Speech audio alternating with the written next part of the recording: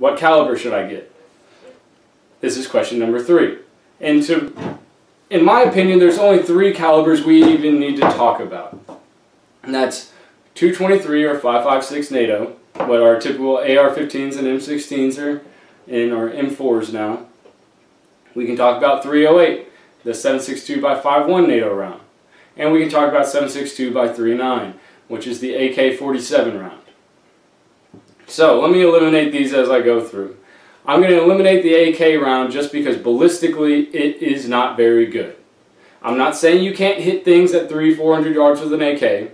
I'm not talking about how reliable AKs are. I'm just saying ballistically, the physics of the round is not very good. It is shorter, it is fatter, it is more rounded at the tip. It does not fly as well as other rounds. Period. That is physics, that is math. You can't argue that. Now, the 308 and 223 becomes the discussion. And just like 45 9mm, the reason I chose 223 was because I knew I could shoot more rounds downrange cheaper. Now I understand you can get surplus 7.62 by 3.9 for cheaper than 223. Yes, but we've already talked about how it is a less superior round than the 223 or the 308. They are built better, they fly straighter over longer distances. Alright, so 223, 308. 308 is much heavier. It's almost twice as heavy per round.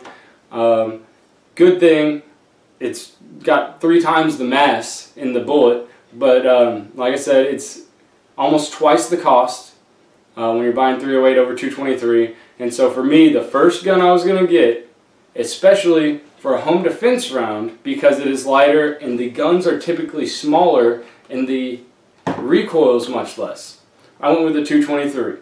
And if you're looking at something for home defense, you want a smaller, more compact rifle that you can really shrink down so that you can make your way around corners real easily. You can raise it and lower it quickly. That makes you a little more maneuverable. Alright, so that's why I chose the 223. It's lighter, it's cheaper, the gun is smaller, the recoil is easier to handle, and for a first-time gun owner, I know some people are going to be like, well, you can learn to manage recoil. Yeah, you can learn to save money and buy 308 too. But we're talking about, guys, if you haven't bought a fighting rifle yet, you need to get one in 223.